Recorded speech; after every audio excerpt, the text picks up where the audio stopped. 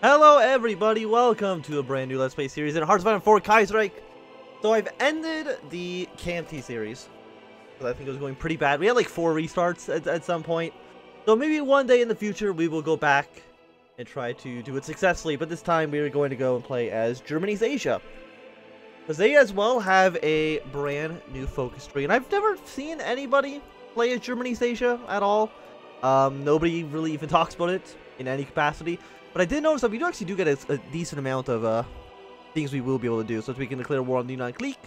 We'll be able to declare war on the legislation cities. A lot of things we will be able to do soon. But first things first, State of the Admiralty. Unsurprisingly, a lot of the focuses for Germany's Asia relies on the Navy. Because we are more or less just 15 tiny areas. All like, this is our country right now. Except for the legislation cities, those are not actually ours, but it's mostly just a million islands. So most of them we're safe to ignore, I think. How many men do we start off with? 20 divisions? We're gonna get most of my men. But I don't really care about the Pacific Islands too much, I think. My first priority here, because we all know what's going to happen. Indochina is probably going to rise up. So you all guys can all just go here. We will assign you with a commander, put you underneath a field marshal. Where's everybody else? You guys in Singapore? You know, you go there as well. Everybody's just going to go to Vietnam. Got research slots. Of course, we're going to choose our basics. Most of them have actually already been researched for us, which is nice. We're going to go for a research speed. Get that ASAP. Our factories right now are 4, 4, and 16. So I'm going to go for a handful of military factories. Where's our actual capital? Singapore. We're going to build some factories in, Malaysia. Seems like an okay place to begin. I'm assuming we're probably going to need a lot of rifles, so let's put 2 into there. 3 dockyards. Put 1 in the convoy, and we're going to put the other 2 into... probably just like submarine, just something that's really cheap for us to build. Wild Creek submarine hull improved. Let's go for improved submarine to 570 here. We also have planes and reserves, but we can worry about that later. Army Navy experience. Legislation Council. The current members that have voting rights in the Legislative Council are Germany, Japan, Austria, the United States, and Flanders Wallonia. Why does Flanders have a vote at all? I'm not too sure, but...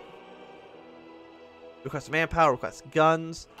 Because as Germany's Asia, we do start off with a penalty right here for a negative 85% recruitable population.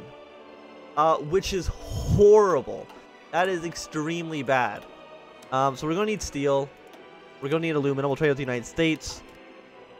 So again, our first priority is dealing with Vietnam. I'm sure we're probably going to get some event that's going to say, there's going to be some tensions rising up. Wouldn't be surprised. Let's put our planes into North Indochina. Something like this for now. So China and the AOG.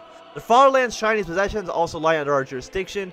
And as per the terms of the American mandated Shanghai Conference of 1928, Germany's rights in China are equal to those of any other foreign power. The city of Qingdao has long served as a nexus for operations there, and once a modern city, a thriving port in the center of extensive commercial web, woven throughout the east. Not everything passing through Cao Chao Bay is fully legitimate, however.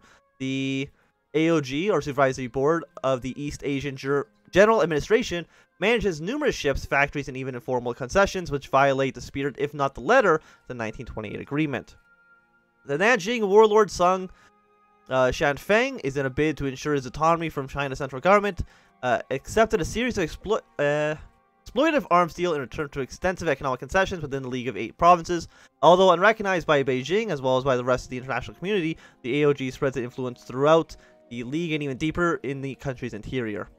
Ultimately, Berlin would like us to use China as a buffer of sorts against Japan. Every soldier spent there is one that cannot be deployed against us in Malaysia and Indochina. Until the end, China's government and the LEP must be supported. The Japanese encroachment in China must be considered only one step away from Singapore.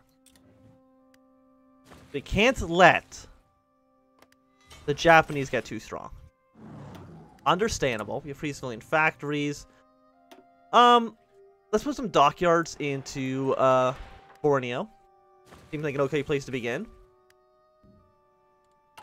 And you are, I think, just like a 35-day focus, so you should be pretty fast. 28 days, actually. And most of you do seem like you're 35 days, which is fantastic. Kerensky's been shot. Nobody's surprised by that. We're going to see which one of these are going to be important, because I know we're going to have Black Monday soon. Well, we'll probably focus on getting those ones done. Do I want to focus on getting Black Monday over with, or just immediately trying to declare war into China? I'm not too sure. I guess we'll see how bad the penalties are. Observer rights on the Legislation Council. Legislation cities, officially known as the International Mandate of the Chinese Concessions, were formed in 1928 after the Jade Wind incident, when European passenger train attacked by Kuomintang Baggots. While mostly designed to halt the Zili-Fentian conflict that was destabilizing the Far East, the Americans also intended it to serve as a tool of their open-door policy, allowing access to Chinese markets to all Western nations and Japan. As an active arm of German policy in Asia, many of our diplomats serve as delegates in the Legislation Council of Shanghai, though Berlin is actually one of the formulated policy in the council itself. Berlin rarely concerns itself below this level, though, and we are mostly responsible for managing most of the German day-to-day and covert activities in the legislation cities. Most of our dealings in China actually involve going around the international mandate, however, and we have many semi-legal extradition concessions from our ally Sun Junfeng, League of Eight Provinces. Should chaos erupt in China, Nanjing is probably our only true friend. They're our voice in Shanghai. Right now, the person in charge of Shanghai is Nelson T. Johnson. They're market liberal. That seems fine. I don't think it really... I mean, it depends what they do. Maybe even a campaign as the legislation cities might be interesting. I'm not too sure how well that actually go. The AOG influence over China grows. Amidst a season of mixed news, it appears that our partners in the AOG have managed to come across the stroke of good fortune. The completion and purchase of the Zhenghao Railway, a large-scale rail project inside the League of Eight Provinces, allowed the AOG to spread its influence deeper into the Chinese territory. While some responses to the AOG actions have been less than pleasant, we can safely assume as a sign of good things to come. Knowing that we just played as the KMT, probably is not going to last very long, and we might see some sabotage. That's entirely possible and probably 100% guaranteed. Guys are mostly okay. We have 2 oil in our country, 48 base. Really bad, considering that we're mostly a naval-based nation. How many boats do I have? 81. You know what? That's not too bad. Most of them are in Singapore. I did see some of them are up here in northern China. And we probably have somewhere over here. No, actually, most of our islands seem like they're just kind of here. Just hanging out. And that's fine. I think you're all 20 men. You're actually a pretty high level as well, which is nice. Admiralty is going to be finished. Fantastic. Black Monday's not happened, so we don't need to worry about this quite yet. Grand Fleet. I've been thinking about going straight to trying to get rid of this penalty. We can either go for the German force, which makes us even have even less recruitable population than normal, but our troops are just better. Training time goes up, but division attack was 20%. Special forces minimum capacity. I mean, at the 20% attack, it's hard to pass up. Request arms from Berlin. Request modern artillery. Or use the locals, which is just a flat... It gives us more population, but our troops are just worse.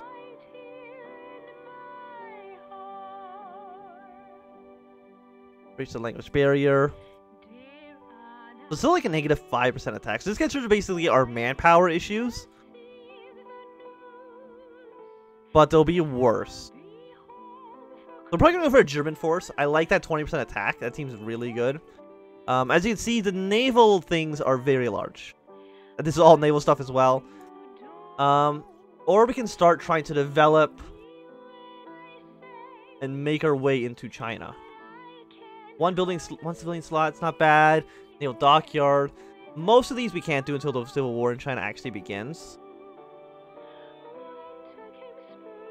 And here we can maybe intervene against the left Kuomintang.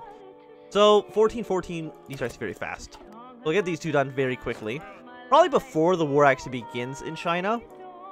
I don't remember how long that took. It was like March, I believe. So we should have it done and intervene ASAP.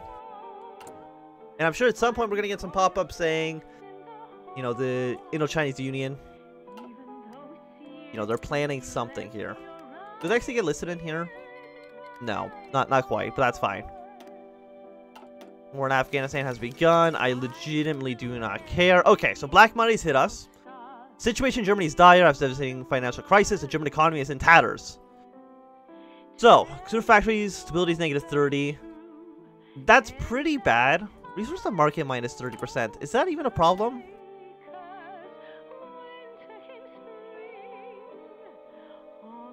Or does that mean we have literally nothing now? No, it means we're actually exporting less. That's fine. We'll be backed by civilian factories then. Black Monday's hit the OG. Not a huge surprise, but you know, that's not too bad. I mean, we do still want to get rid of this ASAP. We probably do not want to collaborate with the local elites. Fiscal austerity. Stability goes up, construction speed goes up. I'm assuming if you just go fiscal austerity and like German officers, then the Indo-Chinese revolt is guaranteed to happen. I'm assuming if you went with collaborate with local elites, they're less likely to try to fight you. Like a power, land forts. Basically, we're just pacifying a lot of people. Factories. When do you remove Black Monday?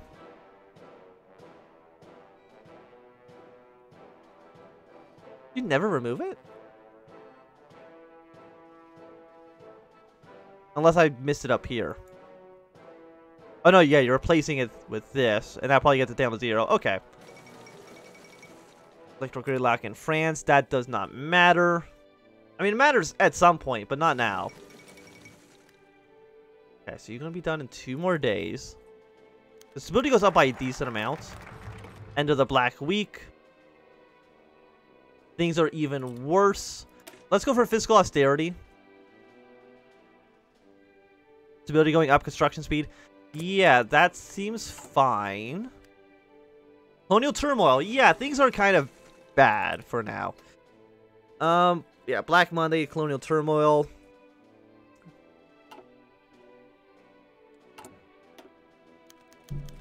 Falling prices. Protect Malaysia, protect Indochina. Or do nothing at all. If I protect Indochina, I mean, these both do the exact same thing. Protect Malaysia, because that's actually where our capital is right now. Sorry, Indochina. If you want to rise up against us, you're free to do so, but I don't feel like you're in a great position to do that. We're mostly infantry equipment, maybe a lot of artillery, a decent amount of light tanks. So I'm curious. Do we have any tank divisions in our armies? No, not that I can see. So I don't know if we actually need the tanks at all. Unless you are... Okay, no, we do have some of these guys. You're actually very... 22 combat with. You're actually very large troops. Okay, you're now at a major war. Support our Chinese friends. I think we have to. Nanjing Clique. Marshal Wufu has backed Nanjing. Germination. Yeah, we must control German businesses that flee the League. With the collapse of the League of 8 provinces into civil war, German confidence in the status quo, and China in general has collapsed also. You know what? That's fine. Don't worry about it right now. I mean, most of the country is falling apart. But if you just don't think about it, everything is fine. And Nanjing Clique, okay, you're actually looking really, really bad. Instability in Indochina. I knew that was going to happen. Nobody should be surprised that that's the outcome here. But as soon as we're done with our austerity measures, we'll probably go straight to sending aid to the Nanjing warlords. European privileges, reinforce their privileges. Yeah, sure, why not?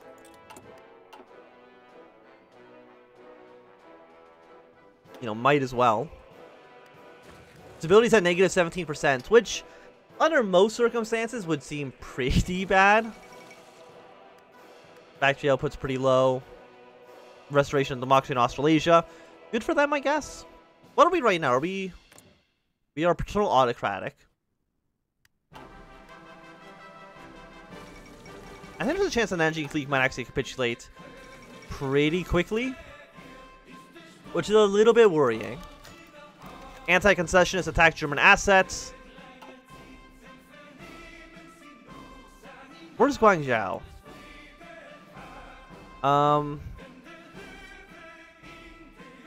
I do not remember. It's you. Okay. We'll launch a retaliatory strike. Will that get us a war with them? Oh, that's entirely possible, but we will see. Just shoot at them. It's fine. Nothing bad could ever happen. This will be done tomorrow. Mission accomplished. Gun diplomacy. Okay, so we've done some fiscal austerity. Our stability is not only at -1% now, but I want to intervene in China. Like, how many men do you have? National Agitation in Tonkin. Vietnamese National Party. That's fine. We knew this was going to come. So, for 19 to 46, 8 to 12, 6 to 14, 4 to 6. Oh, so this guy moves. He used to be, like, over here, didn't he? In the before the China update? I believe so. For the colonial government, I don't think we can change this at all in Kaiserreich, but that's okay.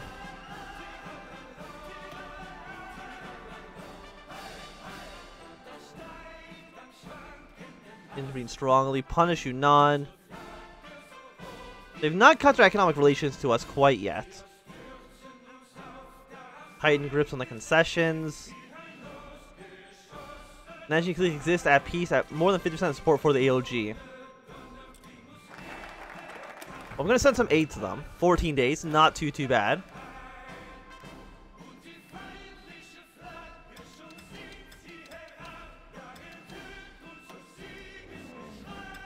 I don't know if you guys actually do anything, to be completely honest. Something like this. That should be good for now. Our manpower is low. It's actually going to get worse once you just only recruit Germans into the army. Well, you can't ignore that 20% attack bonus. Resource to market minus 40%. Plantation strikes. The price of rubber keeps falling. Many plantation owners have decided to fire workers and keep the rest working full time. Negotiating plantation workers. Factory output goes down more. Socialist agitators suppress those strikes. How dare they? France or Britain or whoever's doing this. Probably like the Chinese revolt, those guys. It's probably them behind it, but still. Absolutely not. We're going to send aid to the Nanjing warlords. I don't know what this actually does. We'll find out soon. We can cooperate with the Qing.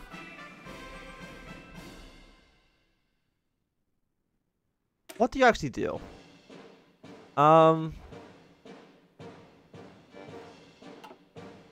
You know, we'll ignore you for now. Colonial mark 70 days, 35 days, or share the burden.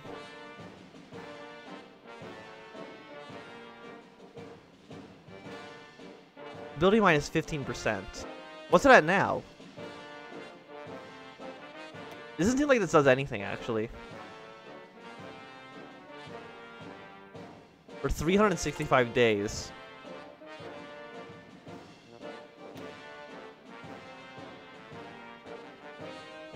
What if we do... Okay, we cannot do anything with our army yet. We can build a naval dockyard. Okay, you know what? We'll just do the colonial mark then. Seems like an okay place to begin. Give them guns.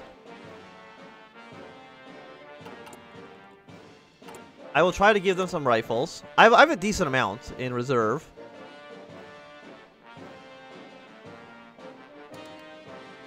So hopefully they don't say no. Nanjing, like, I mean, you're winning against the Anqing clique.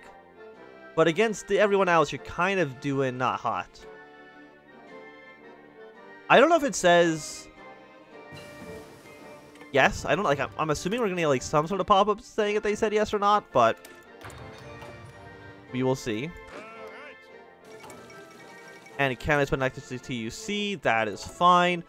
Do you tell me? I forgot what you were gonna ask. Yeah, research. Do I have any research penalties from Black Monday? No, we still have plus 14%. Okay, so that's still fine. And Chink Leak's been annexed. Okay, so you're doing pretty good. You have 150 relations to me. Military access, non-aggression pact, same ideology. And they love me. Guarantee, non-aggression pact. Nobody can touch Anjing Clique without getting me involved, which I think essentially would get all of the Reichspakt involved. I might be wrong on that, though. I know we have, like, the... Maybe we don't have it. Usually there's, like, a negative 1,000 call allies into war modifier. Remember, we don't have it because we're a player.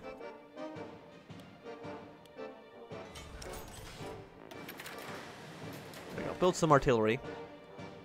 I know our manpower is low, but again, there's nothing I can actually do to fix that at the moment.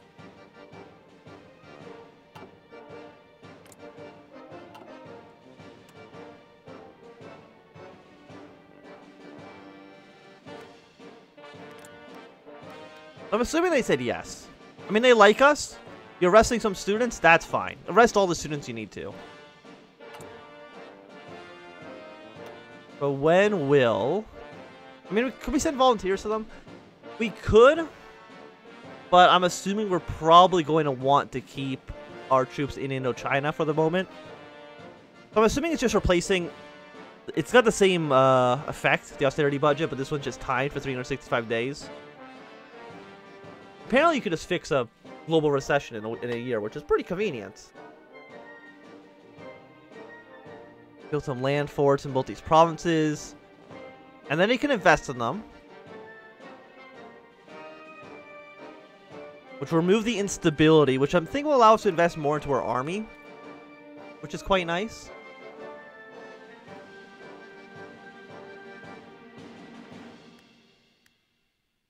Punish you now. We can't punish them, unfortunately. But maybe one day we will. One day we can punish them all we want. Also, what do we want to research? Let's go for concentrated industry. And I think for right now, it's going to be a good time to end this first episode. So thanks everybody for watching my Anthem. If you've enjoyed, remember to thumbs up. Not do I call you thumbs down. You want to see more, subscribe, and goodbye.